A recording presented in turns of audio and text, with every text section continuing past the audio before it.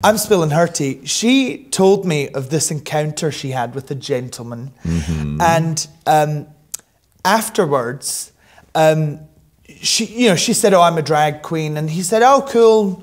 And acted like, oh, I don't know you, all that stuff. And then she said, oh, do you watch much drag? Do you know of much drag? And he said, oh, yeah, I went to a drag show last week. And she said, oh, what drag show was that? And she said, oh, it was Lawrence Chaney's drag show. And so Tia was like, so you definitely know who I am then? And then he was like, yeah, I just didn't want to mention it. I had someone, when I tell you Grindr is wild, I had someone come in me and yell, Lawrence Chaney!